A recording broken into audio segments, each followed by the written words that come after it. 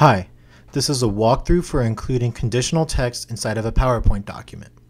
To do this, we must use Excel as middleware. In our example, we're going to be referencing the employee field on the account object. To begin, we must navigate to the DDPs tab, then select the appropriate DDP. Next, we're going to open up the field tagger and ensure that Excel/PDF is chosen in the document type dropdown.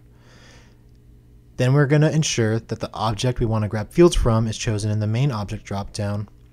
Then finally, choose the field we want to evaluate in the field dropdown. Once we have the field tag, we can copy it and then gain access to our Excel file, whether it's from our desktop or from Salesforce. Once we open up our Excel file, we must designate a spot for the field tag to be in.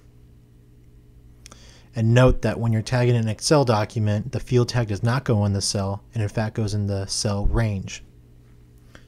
Once you have inserted the field, we must next make our formula. Designate an area for your formula and be sure to reference the cell that contains the field tag. In our case, we're evaluating whether the number of employees is greater than 50, and then for our true statement, we're going to insert the text.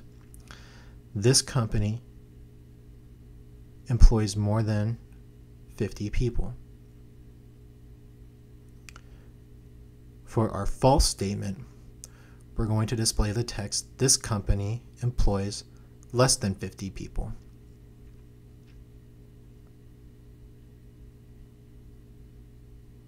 Once you enter the formula, you must then give the formula field a range.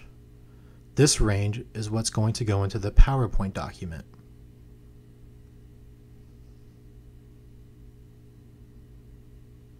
Be sure to save your Excel file,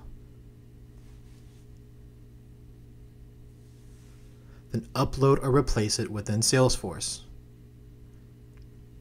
If you upload the Excel file by creating a new document, be sure to include it in your DDP in the Select Files section of the DDP detail page. Next, we're going to gain access to our PowerPoint document.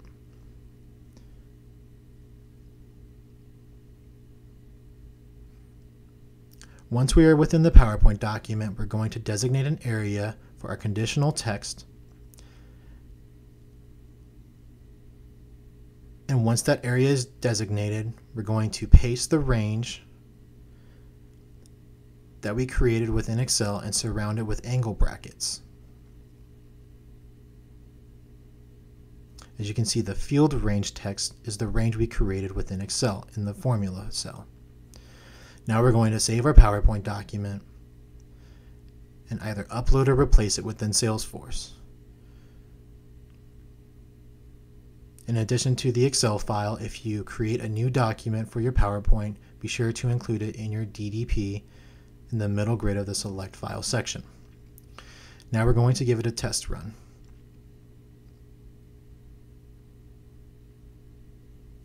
Choose your contact if necessary, in addition to your DDP and delivery option, then choose Run.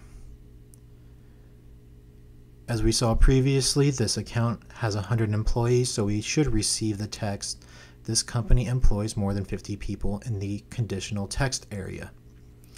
Now that the DDP is processed, we can download the document, open it up, and confirm that the conditional statement merged correctly. And as we browse through our PowerPoint, we can confirm that the conditional text worked correctly. And that is how you use conditional text within PowerPoint. Thank you.